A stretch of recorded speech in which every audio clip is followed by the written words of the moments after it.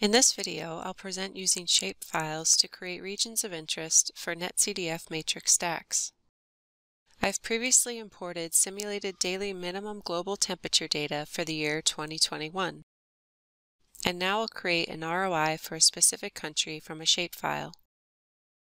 Importing a shapefile is as easy as dragging and dropping it into the Origin workspace.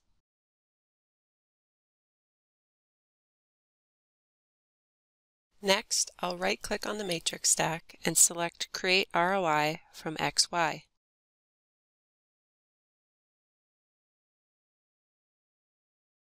In the dialog, I'll select the ROI coordinates from the imported shapefile data.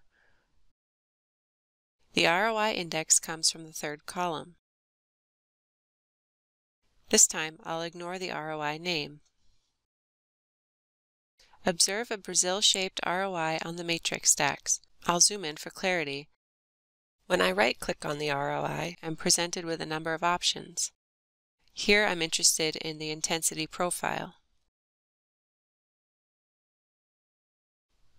In the dialog, I'll choose mean and standard deviation for the output. A worksheet is created containing a time series based on the ROI. I'll create a line plot of the time series.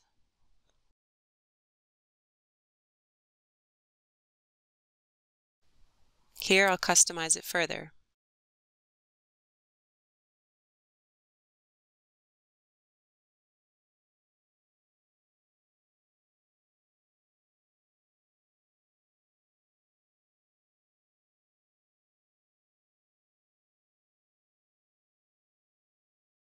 Now I'll move on to the next example.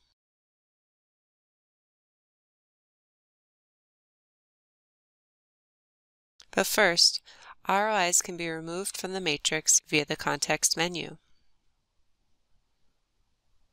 And let me unzoom the stack. Next, I'll import a more complex shapefile, one capable of generating multiple ROIs. Again, from the context menu, I'll create an ROI from XY.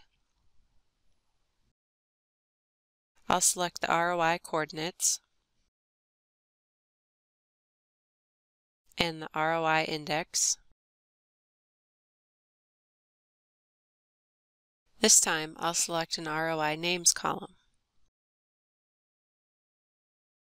Observe that there are multiple ROIs, one per continent.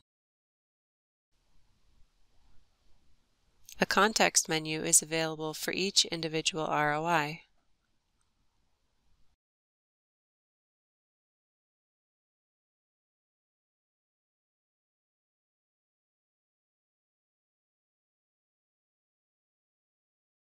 I can select intensity profile for an individual ROI, but have it generate a profile for every ROI on the matrix stack.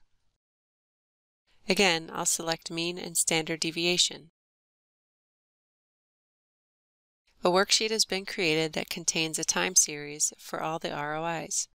Now I'll create a browser plot from the worksheet.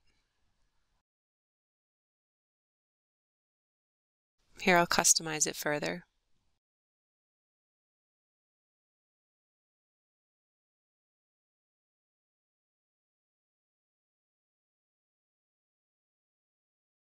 Once I'm done, I'll navigate the time series of minimum daily temperatures for each continent.